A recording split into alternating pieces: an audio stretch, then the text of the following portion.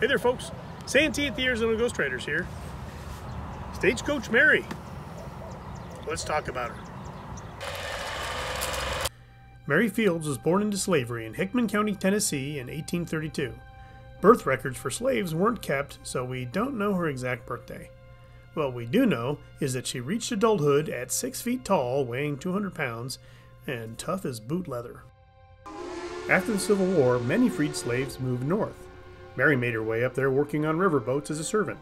She settled in a convent in Ohio where she worked as a groundskeeper. This is where we first experienced the character that helped put her in the history books. After her arrival, a nun asked her how the trip was, and she said that she was ready for a good cigar and a drink. Mary was known to hang out in saloons and even get into a few fights now and again. You see, she was gruff and had a temper. God help anyone who walked on the lawn after Mary had cut it.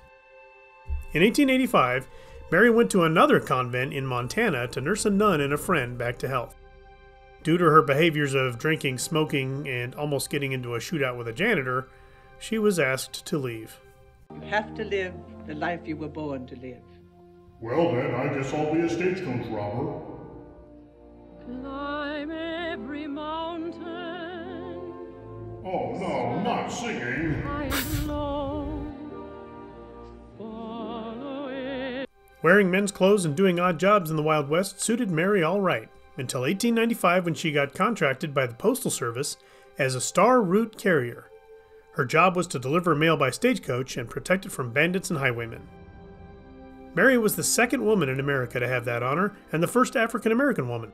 She could also hitch a team of horses faster than the other people who applied for the job. Now, I couldn't find a photo depicting Mary driving an actual stagecoach. In all the photos I see, more of a wagon. But Wagon Mary doesn't have the same ring to it. Stagecoach Mary, is it? Proper name's Mary Fields. Well, in her tenure, she drove that stage through the worst weather, over tough terrain, and got the mail to its destination. If the road conditions were so bad that the coach couldn't get through, she carried the mail on her back. Toting a rifle, a revolver, and a tough demeanor, outlaws usually didn't want to mess with Stagecoach Mary. I bet you $1 I could knock you out in one punch. Women weren't allowed in saloons in Cascade, but Mayor D.W. Monroe gave her special permission. Maybe he was too afraid of getting slugged or shot to enforce it. One punch, $1. And what about this sprightly poodle who's She was also fond of baseball and would frequently go to the games and award team members with bouquets from her garden. Those that didn't play well, she punched in the nose. No, sorry, that's not true. As tough as she was, Mary was generous and loved kids.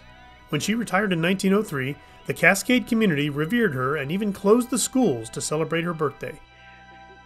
Stagecoach Mary died on December 5th, 1914. So many folks attended her funeral, it was one of the largest the town had ever seen. Montana-born actor Gary Cooper remembered Mary from his youth and said that she lived to become one of the freest souls ever to draw a breath, or a 38.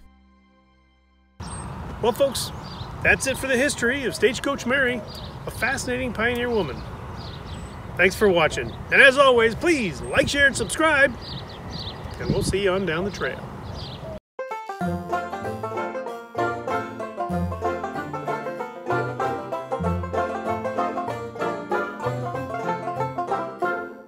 Like, share, and subscribe.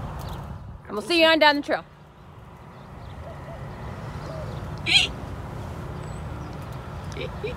Even the camera woman.